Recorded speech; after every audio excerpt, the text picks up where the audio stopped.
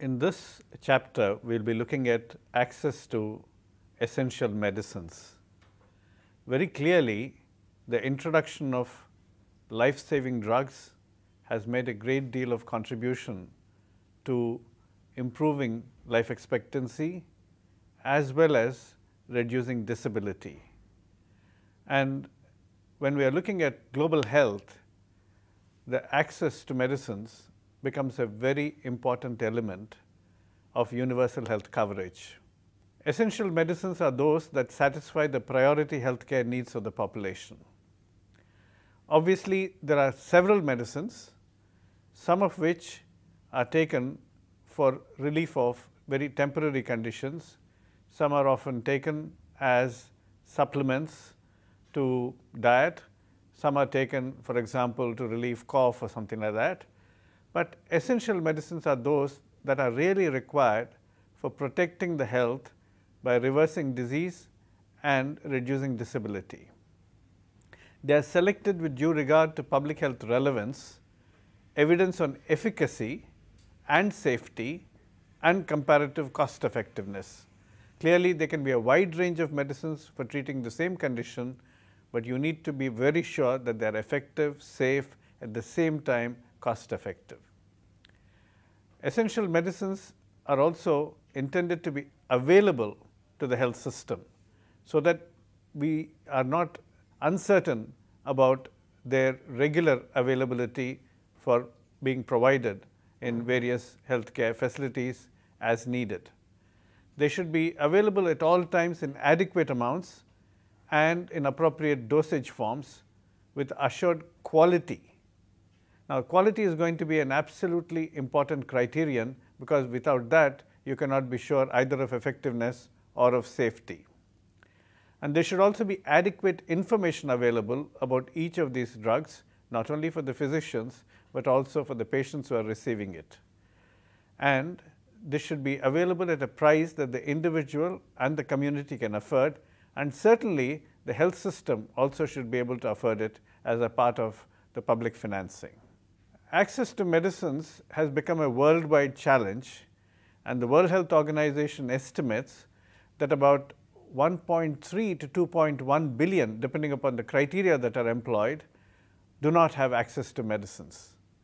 Unfortunately, many of these are in the countries where there is the greatest need in terms of unmet health challenges, that is Africa and India. Access to essential medicines is closely related with the other aspects of the health system performance.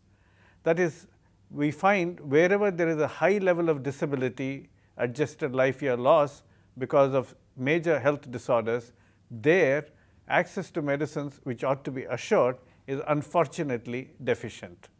In terms of inequities in production and utilization, we ought to be able to really look at where the population lies and where the actual money is being spent in terms of purchase and prescription of medicines.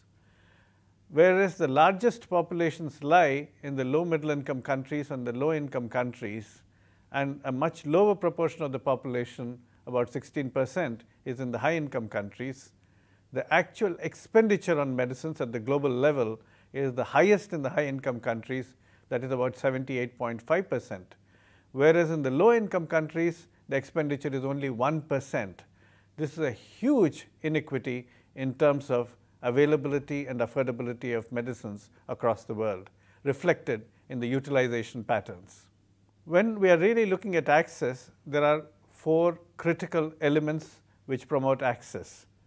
The World Health Organization says, firstly, there should be rational selection based on first quantification of the medicines that are there in the overall pharmacopoeia, and then trying to select among them according to the criteria of essential medicines, and forecasting the need according to the disease burdens and the various health system priorities within that country.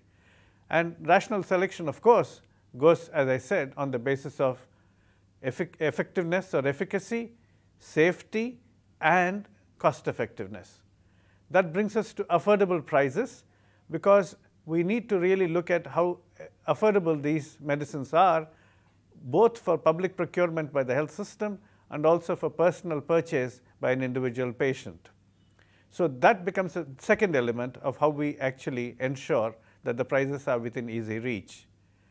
And then we actually look at the procurement process, which then brings the medicines into the health system, and we definitely require reliable supply systems.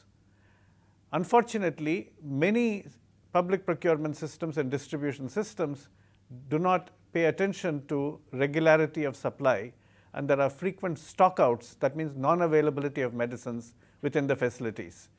And that means that many of the people who actually go to these facilities do not have the opportunity to get them on a regular basis as needed. And similarly, if they are also not available on a predictable manner in the open market for purchase at affordable prices, that again deprives people of access. So having reliable supply systems is absolutely critical. Rational selection refers to choosing safe and effective medicines which are appropriate to the country's health situation. Accordingly, essential list of medicines will have to be prepared by each country. The World Health Organization since 1977 has been providing a reference list of essential medicines, which actually serves as a guideline for individual countries, which will adapt it for their own use based on their own national requirements. So each country has to have its own national list of essential medicines.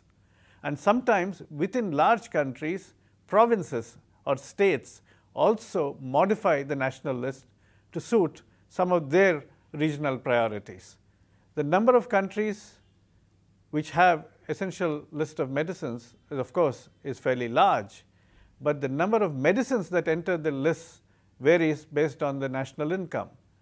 Low-income countries, for example, have much lower number of essential medicines in their list as compared to middle income, but the high-income countries have a far higher number. The low-income countries have had, on an average, 355 drugs. The middle-income countries have 441, whereas the high-income countries have a total of 1,700 drugs as a part of their armamentarium in the essential list.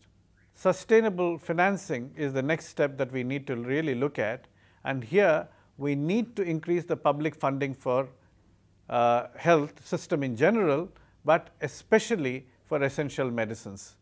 Unless public financing of health through universal health coverage programs increases to a level where essential medicines can be procured and distributed at no cost or low cost, we will find that there will be a continuing barrier to essential medicines for most of the people in that country.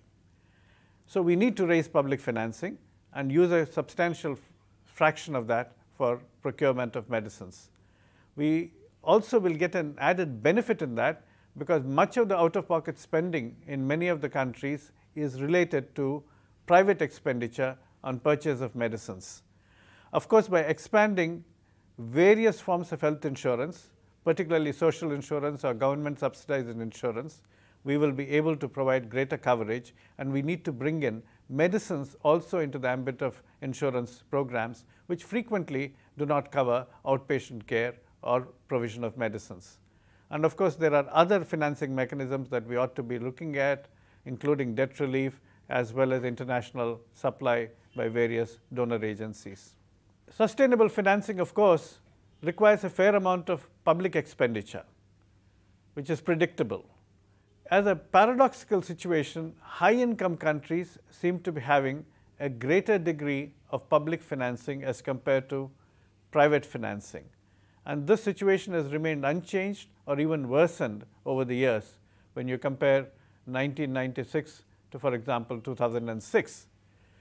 In the other categories of countries, which are in the middle income or the low income bracket, we find that the private expenditure on medicines is increasing, which is again quite indicative of the fact that public financing is at low levels as a response to the needs of the people, and certainly falls short of the objectives of universal health coverage. When we look at the overall global situation in relation to sustainable financing, out of the high-income countries categorized by WHO, the share of pharmaceutical expenditure in high income countries is about 18.2%, whereas in lower middle income countries it is about 26.6%, and the low income countries it is 29.5%, which means that these countries, despite the fact that they are unable to invest adequate amounts of public financing into the universal health coverage program or even into the health system as it exists today, are still having to spend a fair amount of their health budget on medicines. Unless the overall health financing goes up as public financing for the health sector, we will be unable to raise, within the limitations of the currently available funding, the expenditure on medicines to meet the huge gap in access to medicines.